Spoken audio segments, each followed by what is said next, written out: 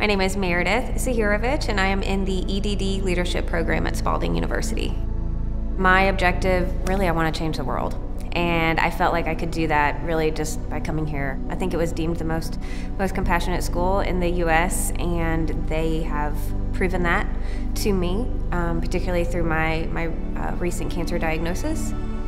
Aiming to get a degree in leadership is one thing, and then learning from your professors beyond the books that they recommend or the assignments that they provide. I mean, they themselves are demonstrating leadership by way of me having these unique needs. You know, I'm not a standard student, and they aren't standard teachers in the way that they have approached my diagnosis head on and really just supported me, wrapped their arms around me. I mean, I really just feel wrapped in love here at Spalding.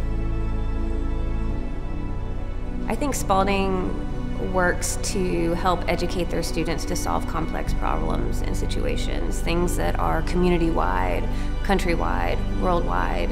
And my hope with obtaining this degree is really to delve into some of those really complex societal issues.